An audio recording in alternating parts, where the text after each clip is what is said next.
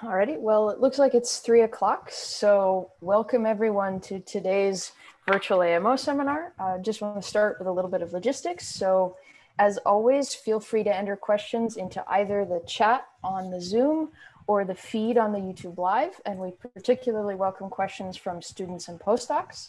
I would also like to welcome, we have 3 new panelists. Ivan Deutsch couldn't join us today, but we have Aziza Suleimanzadeh and Christy Chu joining us. And last but certainly not least, I'd like to introduce our speaker for today. We're going to have Alexey Gorshkov.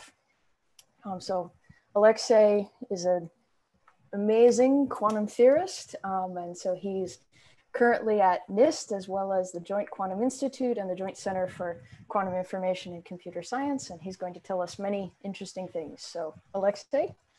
Thank you, Alicia. Thanks everybody else, Adam and company, for inviting, and thanks to everybody for listening. So I will talk about dynamics of quantum systems with long-range interactions. So because of screening, typical condensed matter systems are often well described by short-range interactions, which we will define today as interactions that are either strictly finite range or that decay exponentially with distance.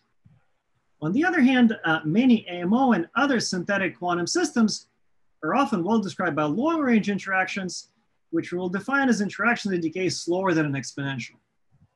And a prime example is interactions that decay with distance r as one of Artus and power alpha. Examples include dipolar interactions between electric dipoles such as Rydberg atoms, excitons or polar molecules, or magnetic dipoles such as magnetic atoms and NV centers. Another example is van der Waals type 1 over the 6 interactions between Rydberg atoms, and you've heard about those from Manuel last week. And finally, you can get 1 over to the alpha interactions with a tunable exponent alpha, as well as other more complicated types of interactions between, for example, internal spin states of ion crystals, where the interaction is mediated by the motion, or atoms in multimode cavities or along waveguides, where the interactions are mediated by the photons. So these interactions are among the strongest and most tunable interactions that are available in AMO, and as a result, they are ideal for studying strongly interacting quantum many-body physics and building quantum technologies such as quantum computers, entanglement-enhanced sensors, and the nodes of the quantum internet. So long-range interactions have lots of interesting features. For example, you can send an unknown quantum state faster across a chain if it has long-range interactions. So suppose you're trying to send a quantum state from this blue qubit to the red qubit, and if you only have nearest neighbor interactions, then essentially the fastest thing you can do is just swap your information along the chain. On the other hand, if you have direct, strong long-range interactions between the blue qubit and the red qubit, you can imagine that you can send quantum information faster in this case. You can also do faster quantum computing and faster preparation of entangled states, kind of by a similar token. Long-range interactions can also mask the dimensionality of your system.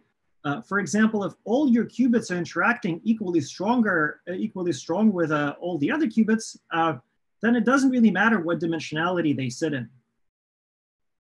So today we'll ask a question of how quickly can quantum information propagate in these systems with long-range interactions. So for this, I'll need to introduce this concept of Lie-Robinson bounds. So suppose we have a lattice in arbitrary dimension, but for simplicity, I will draw a 1D lattice. And suppose B is a unitary operator acting in a given site. And A is an observable at distance r away. Let psi be an arbitrary initial state, and let A of t be the Heisenberg evolution of the operator A under some Hamiltonian H. Then the effect on this observable A due to the disturbance B can be quantified as follows.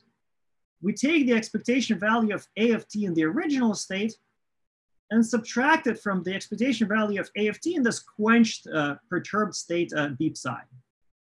So now let's do some math on this.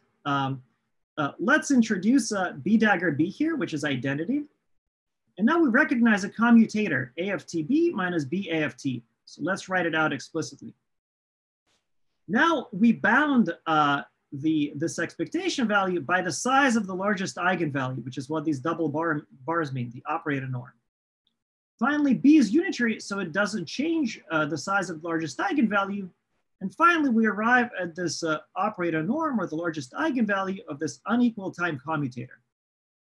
And we call this a signal at time t, distance r away. And Lieb-Robinson bounds provide bounds on that signal. So let's be a little bit more specific. Let's start with short range interactions. So the Hamiltonian is now a nearest neighbor Hamiltonian acting where each term, hi plus 1, acts on neighboring sites. And we will assume that the largest eigenvalue of each of these terms is bounded by 1. But other than that, we will allow for arbitrary time dependence. And in fact, although I didn't show them here, we will even allow for arbitrarily strong time-dependent on-site terms. So under these assumptions, back in 1972, Lieb and Robinson were able to show that the signal after time t at distance r away is bounded by e to the vt minus r, where v is a Lieb-Robinson velocity of order 1, and it just comes from this 1 right here. So what does this mean? So let's set this to some constant epsilon, and let's solve for t as a function of r. And we find that t is basically r, so since v is of order 1. And what this expression tells us is that for r greater than t, the signal must necessarily be small, while inside this causal region where r is less than t, the signal could be large. So it means that the shortest time to send the quantum information over a distance r is bounded from below by r. So it cannot be faster than r. So given how general this problem and this bound are, they have lots of applications. In particular, as we stated earlier, quantum communication through spin chains. But also these bounds constrain the growth of entanglement in quantum system, speeds of quantum computers, and lots of other things that we will mention later in the talk. So now what we would like to do now is to understand what happens to this Lieb-Robinson bound, but for the case of one of r to the alpha interactions. In particular, we're interested in the shape of this causal region, or this effective light cone. And in particular, we want to find out the shape of this boundary, t going roughly as f of r. So what is that function? In other words, what is the shortest time t to send quantum information over a distance r? How does it depend on r? So let's again be a little bit more specific. Now our Hamiltonian consists of 2 qubit terms that couple all sites. However, we assume that the largest eigenvalue of the term coupling sites I and j is bounded by 1 over distance to the power alpha. So again, as in the short range case, we'll allow for arbitrary time dependence subject to this constraint. Again, although I didn't show them here, we'll allow for arbitrarily strong time-dependent on-site terms. And we will consider, in fact, all alpha greater than or equal to 0. So now I'm not gonna bore you with the derivations of the resulting bounds. I'll just tell you what the best known results are. So again, we're asking the question of what is the shortest time t to send quantum information over a distance r. D will be the dimension of our system. And then our answer will depend on alpha, which is this 1 over r to the alpha, right here, where we have the axis here now of alpha, where alpha equal to 0 means all-to-all interactions, and alpha equal to infinity is nearest neighbor interactions. So until recently, the best bound for these large values of alpha above 2D was our bound, which said that t is bounded from below by r to the beta for some beta less than 1. So we're able to show that it's bounded by this algebraic function, where in fact this beta approached 1 as alpha went to infinity. However, very recently, Kuwahara and Saito, as well as Chen and Lucas, proved that in fact, above 2d plus 1, alpha greater than d plus 1, in fact, is linear. So you cannot send your quantum information over a distance r in time that's faster than linear for these large values of alpha. And this is a big deal. And now between d and 2d, the best bound we know is in fact probably pretty loose, is this logarithmic bound. And we also know what happens for these small values of alpha as well, but I'm not going to bore you with the details unless somebody asks later. So maybe I can pause now. If there are any questions, I can answer a couple. So we have a couple of questions. So one is from me. And so the question is, what about interactions that don't just decay as a power law, but are oscillatory? So you could have something like sine of r over r. And sort of from a calculus point of view, this technically gives you a convergent integral, but it's very, very delicate. I don't know. Where would you say that belongs? Yeah, so as far as these bounds go, it's still bounded, by 1 over r. So for me, that's just basically alpha equals to 1, and I can go to town with that. Now, of course, because it's oscillatory, and any, for any kind of real dynamics, it'll probably kind of not saturate, whatever information propagation bounds we give. So in general, so this is the answer probably to many of the questions that I often get, is in general, any specific Hamiltonian will not saturate any of these bounds. So, but it will obey these bounds. Great, thank you. So we have another question from Dan Stamperkern, which is, how is the bound for propagation of quantum information different from similar bounds for classical information? Right. I mean, maybe sort of one answer is that we really need to consider here lattice systems. So often, classical systems, maybe you're thinking about some sort of a classical sort of dynamics where you have sort of a continuum of degrees of freedom. So these bounds don't apply there. Now, if you want to ask about the propagation of classical information within the context of these quantum models, so basically kind of classical signaling, then these bounds, constrain that as well. And maybe what you're getting at is something that I might mention later, if I have time.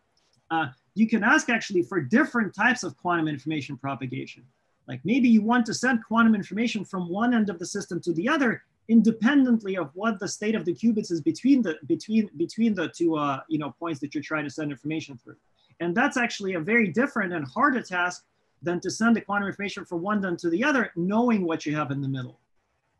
So within the setup, classical information, it's bounded as well by this.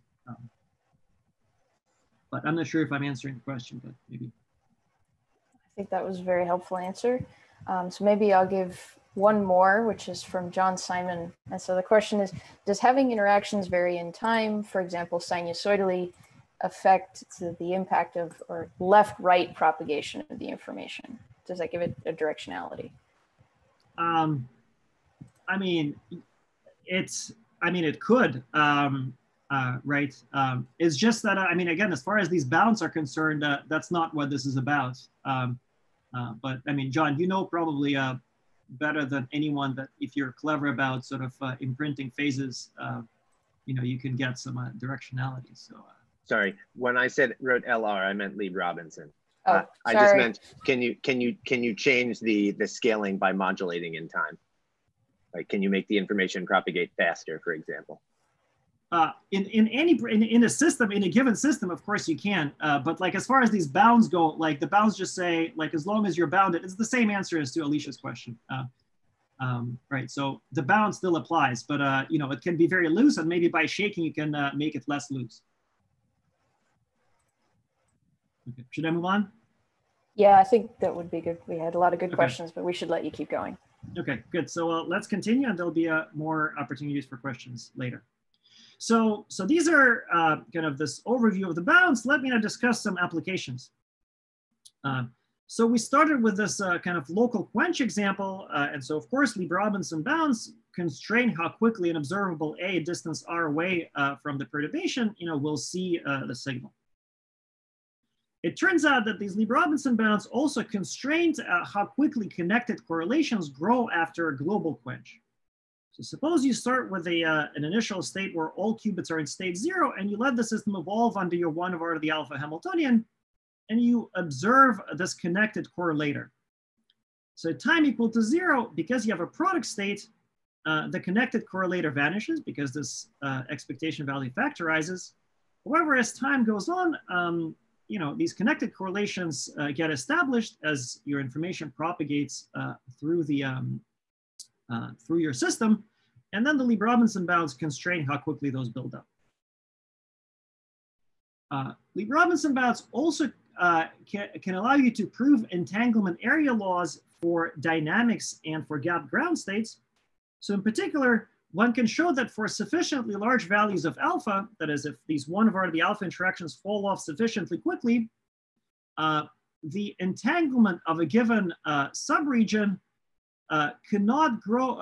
It grows at a rate that is not faster than a rate proportional to its boundary area, or in 2 dimensions, proportional to its perimeter. And it sort of makes sense because the terms in your Hamiltonian that can increase the entanglement in this subregion are only the terms that straddle the boundary. And the number of those terms, it sort of scales, at least in the nearest neighbor case, it scales as the perimeter.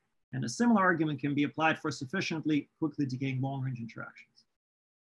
And you can also say something similar, in fact, for the case of the area law in ground states that are separated from excited states by a gap. You can also use these Lieb-Robinson bounds to prove that connected correlations, these types of correlations in gap ground states, fall off no slower than 1/r to the alpha, where A0 and AR are separated by a distance R. And this is the generalization of the short range equivalent, which shows that correlations cannot fall off slower than an exponential in R. It turns out you can also prove lower bounds on how quickly you can prepare topologically ordered states from a product state. And this again makes sense because topologically ordered states, topological order relies on having long range entanglement. And we just talked about how Lieb-Robinson bounds constrain how quickly you can create entanglement.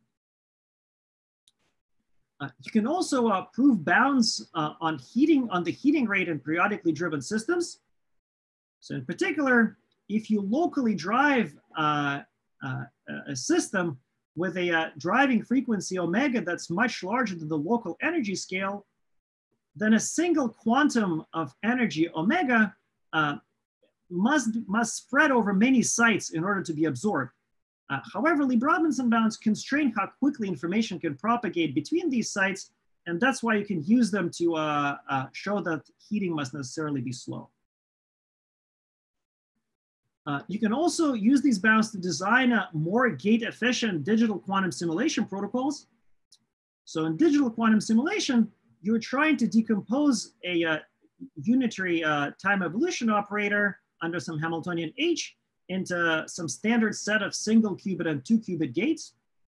And now, if you know that your Hamiltonian decays with distance as 1/r to the alpha, and as a result, the propagation of information and the spread of entanglement in the system is constrained, you can use this information to design a more gate-efficient simulation protocol, compared to the case where this Hamiltonian has no such locality constraints.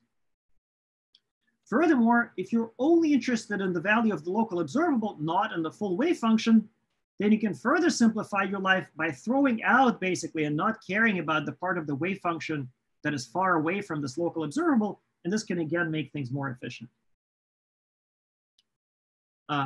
It's perhaps also not surprising that Lieb-Robinson bounds allow you to place lower bounds on the scrambling time, because in quantum scrambling, quantum information originally stored in some subregion is lost and goes into the complement of that region. And of course, Lieb-Robinson bounds, they provide a bound on how quickly information propagates. So they can again be used to bound the scrambling time. And if I have time at the end of the talk, I will show 5 or 6 slides on how Lieb-Robinson bounds can also be used to design classical simulation algorithms for quantum systems. So I can maybe pause for a few more questions.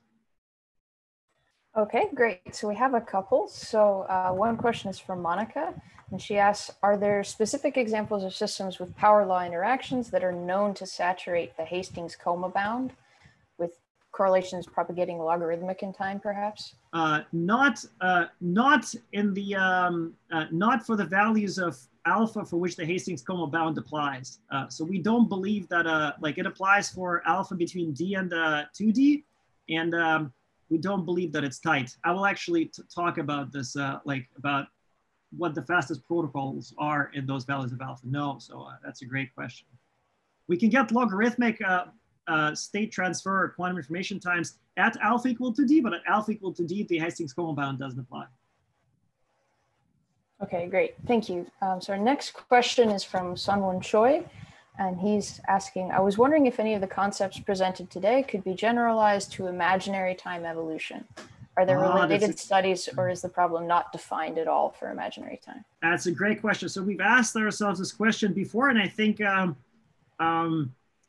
think some things can be said, but I don't think we've at least I haven't looked at it deeply enough to say either way. I think that's a great question. Yeah, we should think about it some more.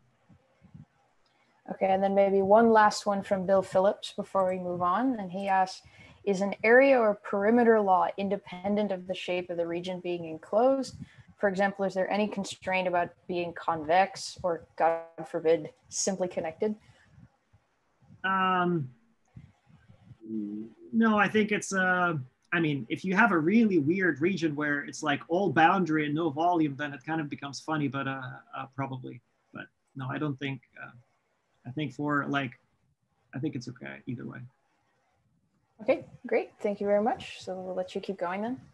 Okay, great. So now to get to Monica's question, now how tight are these bounds? So we know that these are the bounds that we have for the shortest time t to send quantum information over a distance r with these 1/r to the alpha interactions in d dimensions.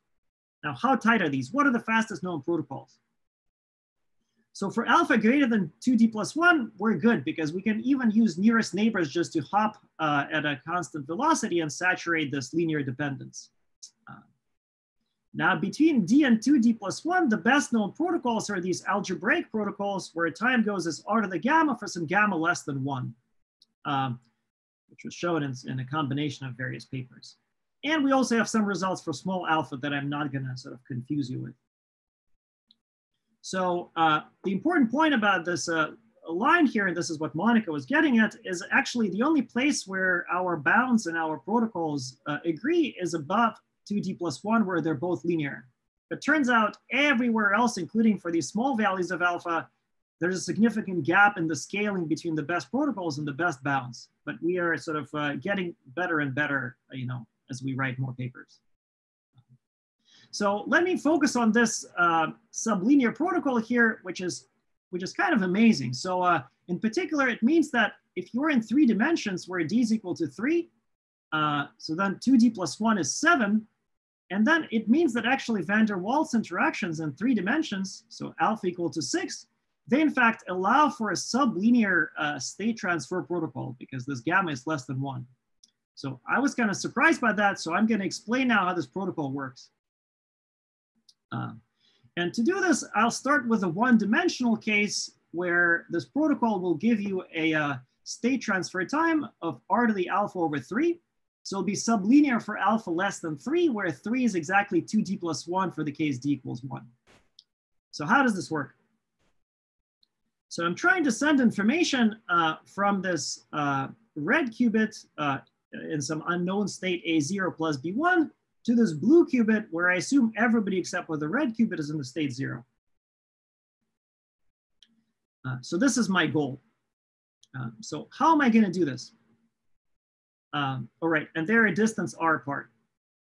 So the protocol will consist of several steps, each of duration scaling roughly as t. And I will choose actually my t later.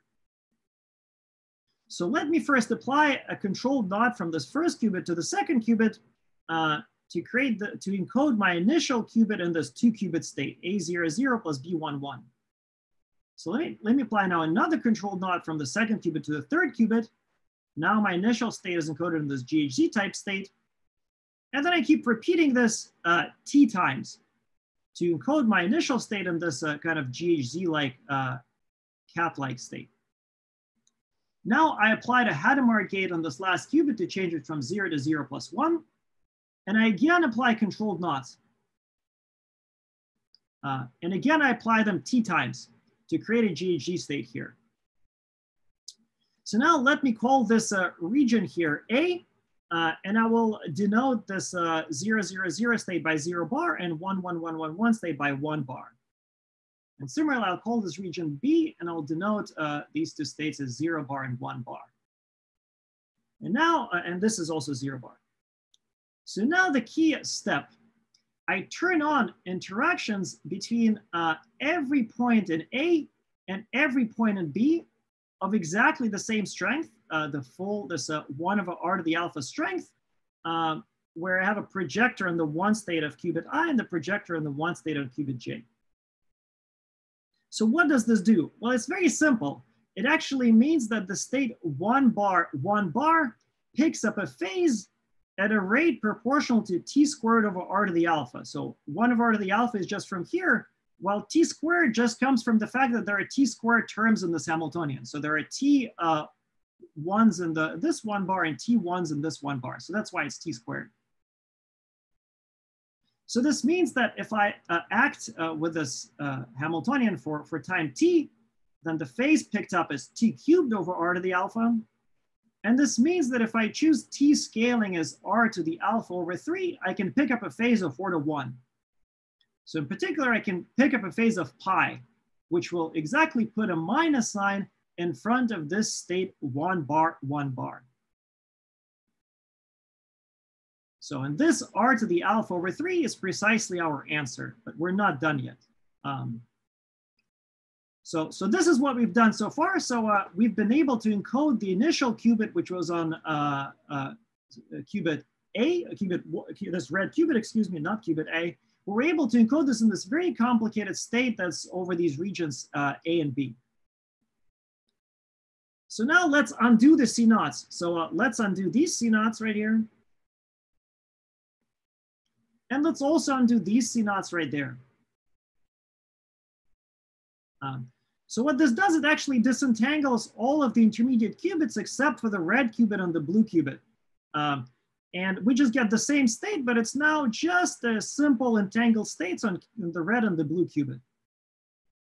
Then we apply a Hadamard gate on the blue qubit. And finally, through this pretty complicated process, we were able to encode the initial state A0 plus B1 on the red qubit in this bell-like state on the 2 qubits. And now you see the picture is kind of symmetric now between the red and the blue. So what we do now is we undo the entire thing we just did, except with the roles of the red and blue reversed. And so we finally arrive at the state A0 plus B1 on this last qubit. Okay. I should point out that if we want this protocol to work for any background state, something that we can call universal state transfer, not just for this 0 state, but for any state, a state that we don't know, then actually we cannot go sublinear for alpha greater than 2.5. But this guy is sublinear for alpha, up to 3. So this works also for higher dimensions, and it gives r to the alpha over 2d plus 1. And this is what I said kind of earlier, that amazingly, in 3 dimensions, even the van der Waals interactions that have alpha equal to 6 allow for a sublinear protocol. And if you had told me a year ago that this is possible, I wouldn't have believed you. So maybe questions again. Okay, great. So we have a couple. So the first is from Wen Chao Shu, asking, can this study provide some guideline for designing quantum circuits? It looks like a 2-qubit gate is a very short range interaction, so maybe they're not the best choice, but can you transfer things around? Yes, absolutely. Yeah, and we have some papers on that, absolutely. So once you, so as far as the bounds go, I gave some applications. And now as far as these protocols go, these protocols are exactly useful for speeding up quantum gates, full quantum algorithms. Absolutely, great question. I think that's the main one that we have for the moment. So maybe we'll stop you again later shortly. Perfect. Yeah, we'll stop again soon. Okay, so now an outlook kind of on these bounds and protocols. So as we said, these bounds and protocols are not yet tight. They don't really agree with each other. However, we would like to tighten both the bounds and the protocols to saturation. The other thing we can do is we can restrict our problem or our question in some way. In particular, we can restrict our model, for example, just to a single particle.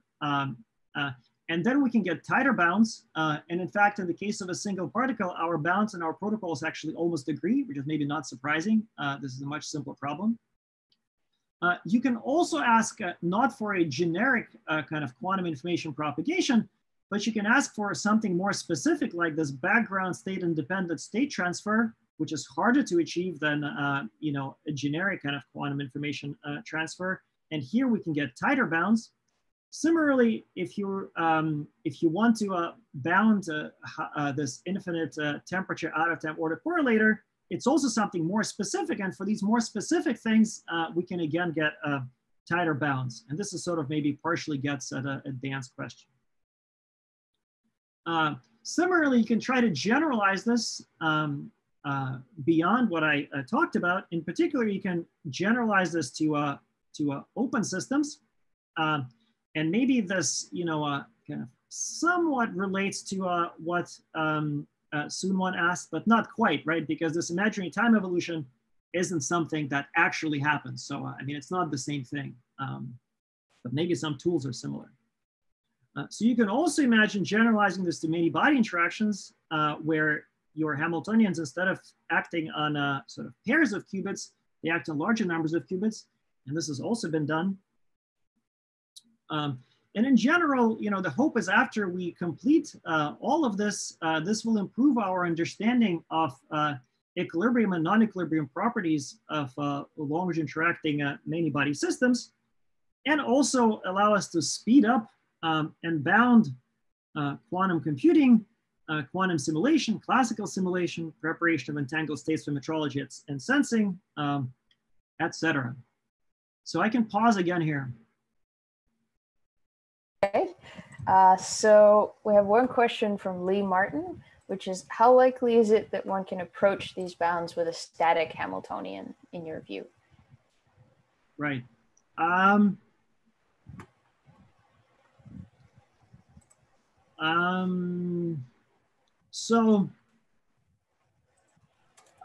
So if you want the single Hamiltonian to saturate this bound kind of at all T and R, then I think it's very unlikely.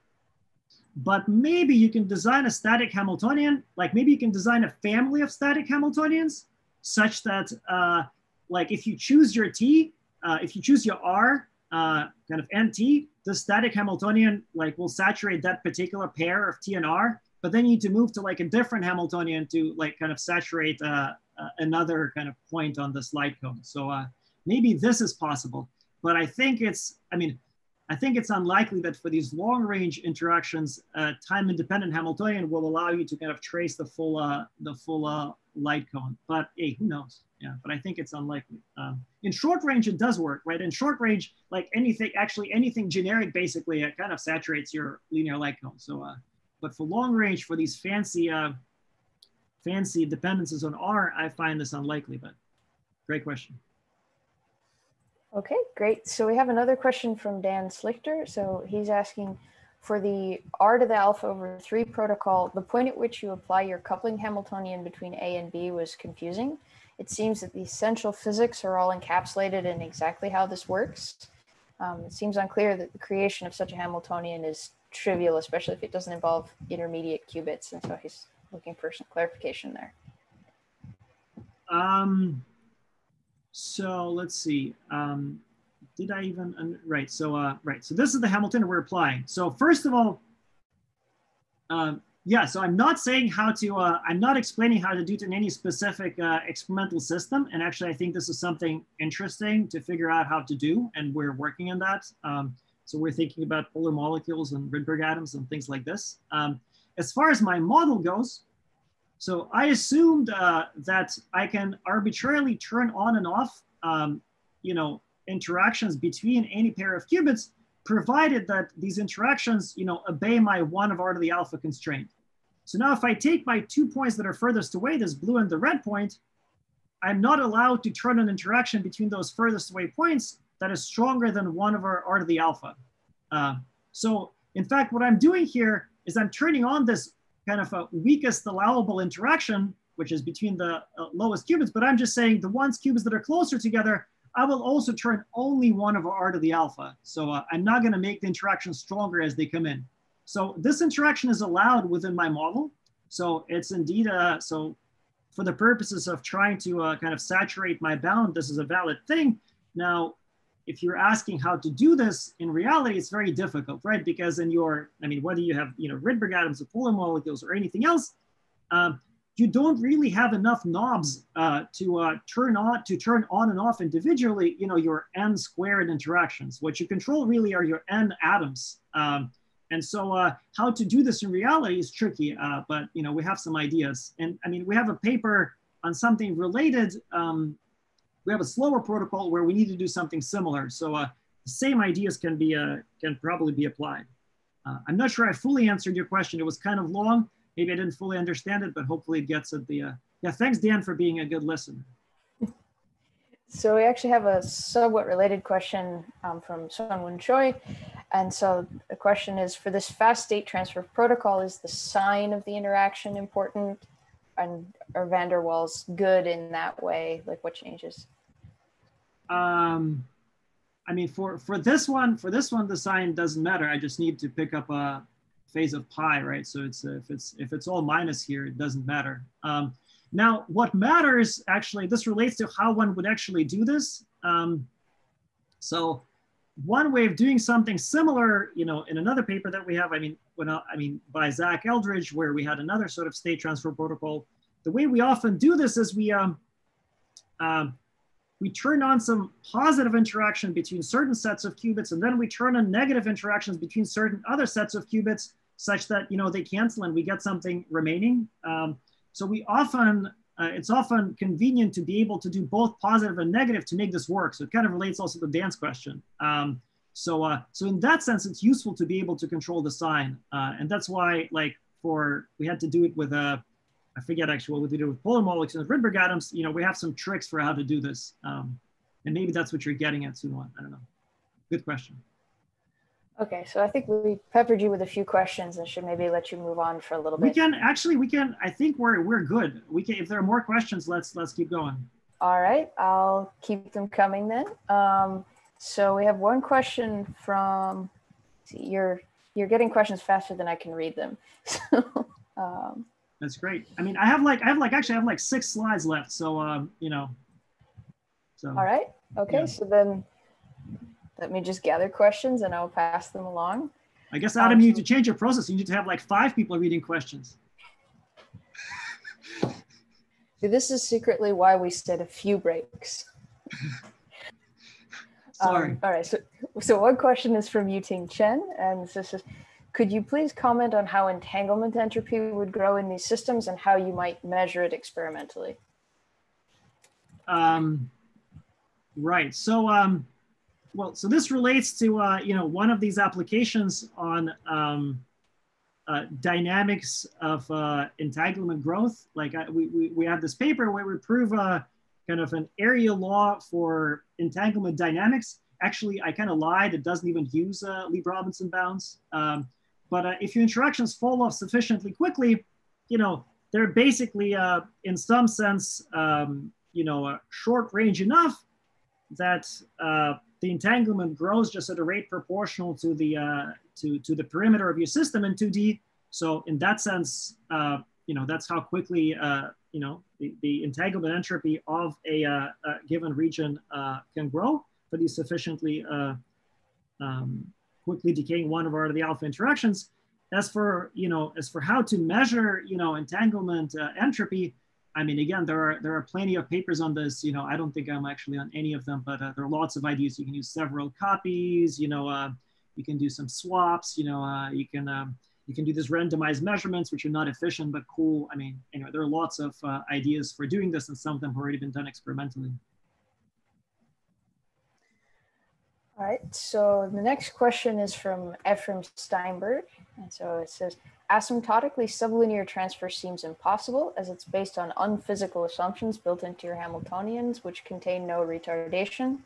How should I think about the relations between your protocols and relativity constraints? Right. Yeah, perfect question. Exactly. It's one of the questions that I often get. So, right. So in this case, everything works under the assumption that the speed of light, basically the time it takes for light to travel from one end of the system to the other, is negligible compared to everything else. And in this case, you're allowed to write this effective 1 over the alpha spin model.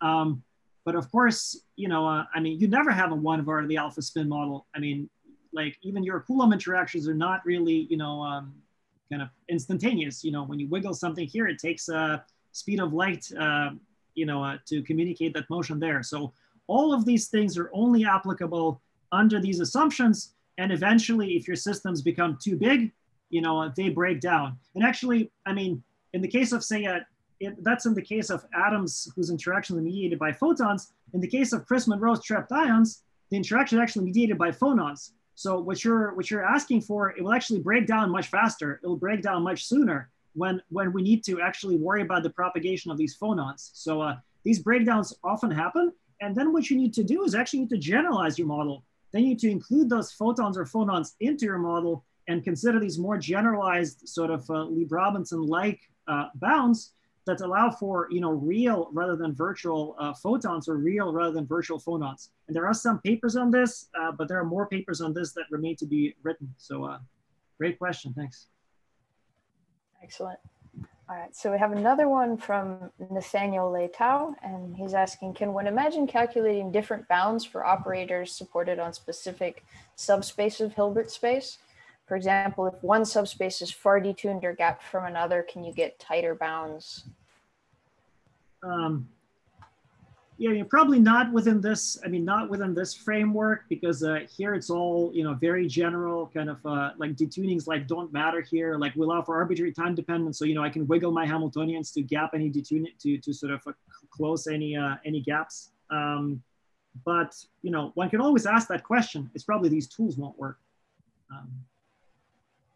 So should I maybe, just to make sure that I get to the end, maybe I can continue to talk for like 10 minutes, then maybe finish the talk, and then we can do more?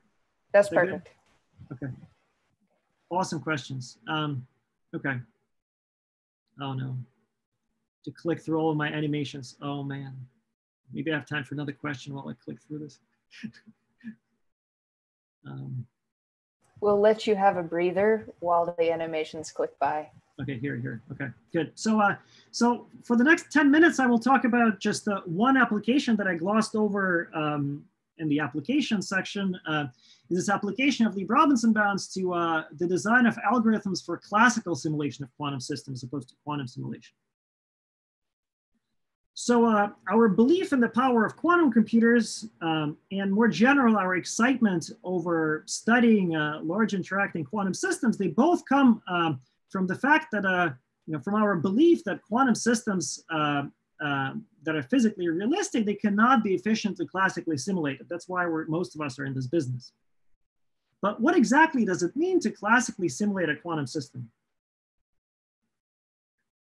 So let's consider a typical kind of modern quantum experiment where you have an initial state of n qubits, where here for n equals to 2, they both start in state 0.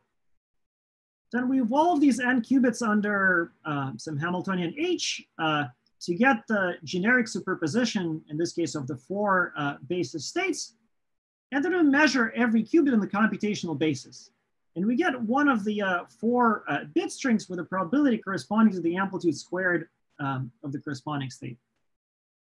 So it means that one experiment here gives you one sample from this distribution. So it means that a perfect classical simulator of this experiment is a classical algorithm that produces samples from the same distribution. Now we're interested in efficient simulation. So then an efficient classical simulator is just a classical algorithm that produces samples from the same distribution in time that's polynomial in the number of qubits. Now, quantum systems are never perfect, so it's not fair to ask for a classical simulator to produce samples from exactly the same distribution.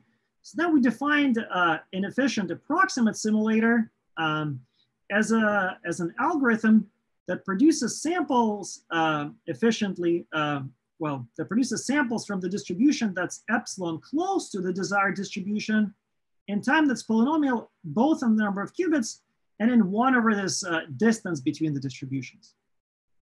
And for the remaining 5 slides, I will be talking about these approximate samplers. However, I will drop the word approximate for simplicity. And it was shown a few years ago that actually, good evidence was provided for the fact that approximate classical sampling from some quantum systems is hard. That is, it cannot be done efficiently. And in the case of Aronson and Arkhipov, they dealt with non-interacting bosons, and it was called boson sampling. In the case of Brenner and collaborators, they dealt with some spin models. So the point of the slide is that this sampling complexity, that is how hard it is to sample from a given distribution, is actually a key tool for studying many-body quantum systems, because that's what many modern quantum experiments do. They sample from distributions. And indeed, people have realized that sort of probably one of the most natural approaches to quantum supremacy, that is to showing that your quantum system can do something that a classical system cannot do, is just to make your quantum system sample from some distribution that's classically hard to sample from. So this was indeed the Google approach, where they use superconducting qubits to run some random circuits and then sample from the output. You can also play a similar game, for example, in Chris Monroe's trapped ion chains, where you can implement a spin Hamiltonians in up to 50 qubits. And in this paper, which was about something else, it was actually about a QAOA, we played a game of sampling at 12 qubits and provided some theoretical evidence that if the system was larger and perhaps had a little bit more control, it would have been also hard to sample from. So now what happens to this sampling complexity as a function of time? So suppose we start with a product state and measure my qubits, right away, or we can imagine evolving for some time t to get this general state. So if you measure right away, then we always get 0, 0. So this is very easy to sample from. I just give the same answer every time. So this is a classically easy distribution. On the other hand, by these works here, that for a large system, the most general distribution is hard to sample from classically. So this immediately kind of shows you that it looks like there's this sort of dynamical phase transition from easy sampling to hard sampling as a function of time. So maybe a cartoon of this is the following. You can think of all quantum states, and then some of them are easy to sample classically. So then if you initially start with a state that's easy to sample classically, then as a function of time, you can become hard to sample, undergoing this dynamical phase transition in the middle. So let's compare this to a typical condensed matter phase diagram, where as a function of temperature and other system parameters, you can have an ordered phase and a disordered phase separated by a line of phase transitions, where the ordered phase, for example, can have a non-zero sigma z order parameter, and a disordered phase can have a 0 sigma z order parameter. And then as a function of temperature, the order parameter undergoes a non-analyticity at the phase transition. Now, with the development of the synthetic quantum matter, people now study dynamical phase transitions, where the temperature is now replaced with time, and then you start with some initial state, and as a function of time, some order parameter undergoes a non-analyticity. So what we're saying is that let's use the sampling complexity as a type of dynamical order parameter, where at early times it's easy, and at long times it's hard. So this is basically the sort of the last slide. Let me give you one example of how this works. I consider interacting bosons on a lattice. And in particular, I start with a very specific state of n evenly spaced bosons on an n by n 2D square lattice. So like this, I space them perfectly evenly on an n by n square lattice. And because there are exactly n of them, they're actually spaced by exactly square root of n. And then I'll let these bosons evolve under this generalized Bose-Hubbard type Hamiltonian, where we have hopping from site j to I with a hopping amplitude that is time dependent, but I assume it's bounded by 1/, distance between sites I and j to the power alpha. And that's where these Lieb-Robinson bounds will come in. And this is my favorite Hubbard-U interaction, where nj is the number of bosons on side j. So this penalizes large numbers of bosons on side j. Now, why is this Hamiltonian interesting? Well, if alpha is equal to infinity, then these are nearest neighbor interactions. And this just corresponds to ultra-cold atoms in optical lattices, bosonic ultra-cold atoms in optical lattices. On the other hand, if u is equal to infinity, then it means that the bosons are hardcore. So in every site, we can either have 0 bosons or 1 boson. So we effectively get a spin 1/2 spin model. And this becomes an S plus S minus Hamiltonian on that spin model. And this describes spin models with Rydberg atoms and V centers, polar molecules, trapped ions, whatever you have. So this Hamiltonian captures a lot of interesting physics. And so we just ask the following simple question. We start with this very specific initial state. We'll let it evolve under this time-dependent Hamiltonian. And we measure after some time where the bosons are. And so the question, is this experiment easy or hard to classically simulate in the worst case? Where in the worst case, I mean, for all possible choices of JFT, I try to choose the hardest one. So is it easy or hard? In other words, is it easy or hard to sample from exactly the same distribution of where I find my bosons? Well, and here's the answer. So on the x-axis here, we have the time, which can either be independent of n, so some constant time. Time scaling is square root of n. N is, again, the number of bosons, where time scale linearly with n, and so on. On the y-axis, we have alpha, where alpha equal to 0 means hopping is allowed between any pair of sites with strength 1, and alpha equal to infinity is nearest neighbor hopping. And it kind of intuitively makes sense that if the hopping is short range and time is short, then the sampling is easy. But if hopping is long range and time is long, then the sampling is hard. And now to prove this easiness, well, we actually just divide our lattice into these boxes. And then we use Lieb-Robinson bounds to show that the bosons don't really leave their own boxes. And then you can just simulate their individual boxes and compute the full probability from there. So pretty simple, actually. And to do the hardness proofs, we just reduce our problem to some of these other known problems like boson sampling or this spin sampling, which is called IQP sampling. And the cool thing about this diagram is that actually the only place where you can hope that your system has a exponential speed up over classical is this region, this hard region. Now here we don't know, so it might be hard too. But in the easy region, we know that there'll be no exponential speedups. So let me summarize this last final part. We suggest to use sampling complexity as an order parameter, signaling dynamical phase transitions from easy to hard. So turns out Anderson localized static Hamiltonians are easy at all times. And then you can get a sampling phase transition as a function of disorder that will go from hard sampling at low disorder to easy sampling at high disorder.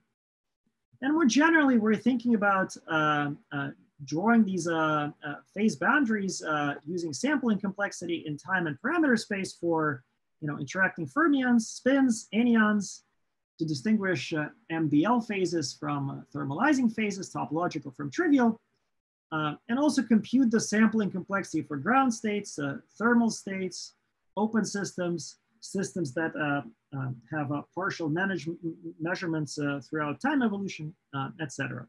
And also we're trying to understand how the sampling complexity relates to entanglement. And of course, we're not the only ones who are thinking about all this stuff.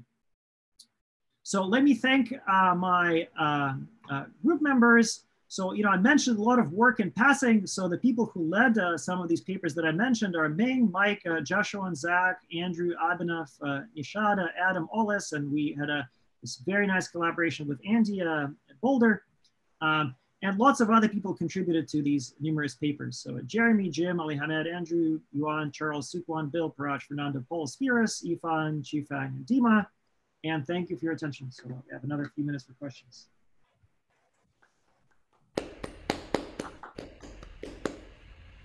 Thank you for the wonderful talk, Alexey. So you've accrued many more questions, and so we'll continue to pepper you. So the first one actually came essentially in parallel from Dan Slichter and Ehud Altman, which is, why is it clear that it should be actually a phase transition from easy to hard and sampling and not a crossover? Right. Yeah, so it has to be a transition because the way we define hard is by saying that it's not easy. So there's nothing in between actually. So as long as we, as long as we choose, so I choose my alpha, then I choose my time to scale in some way with n, and then I just ask asymptotically, is it easy? Meaning, is the best, classical algorithm to do the same thing? Is it efficient or not? And it's a well-defined question. It might be hard to answer, but it's well-defined. So is the algorithm polynomial or not? If it's polynomial, I say it's easy. And if there's no polynomial algorithm, I just say it's hard. So in that sense, it's a transition. Now, on the other hand, it's all about the scaling. So right, so it's a transition in how say time scales. So maybe maybe you will have sort of some question, like maybe you're not happy with that, and that's okay. Right. So. Okay, great. So the next question is from Nicholas Muller. And the question is, do the dynamical phase transitions from easy to hard have anything to do with the dynamical quantum phase transitions a la Heil and Polkovnikov, which are quantified by a Loch-Schmidt echo? Right, so yeah, so like when I was drawing these dynamical phase transitions, that's what I was sort of referring to, to compare to condensed matter phase transitions. Not that I know of actually at the moment, not that I know of. Like especially with the Loch-Schmidt echo, like you can get these phase transitions that the non-nulliticities just can keep happening, right? You get one then the other, if I remember correctly, but this thing just goes sort of one way. So I don't immediately know a relationship, but there could be. Okay, great, thank you. So another question came from Mehdi Hassan. And this one was, would you comment on the speed of information travel in momentum space rather than real space? Is there any bound in that case?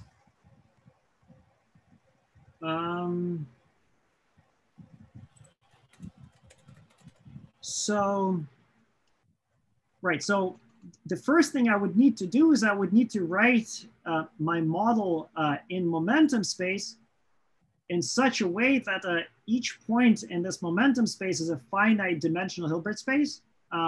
So if I just have one particle, that's easy, right? So if I have one particle hopping in a lattice, I can just change my basis from position to momentum.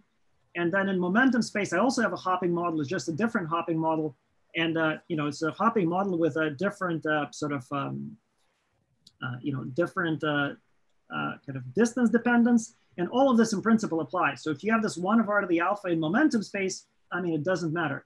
Now, if I'm considering instead of a single particle, if I consider, say, these spin models, like I'm not even sure how to do that.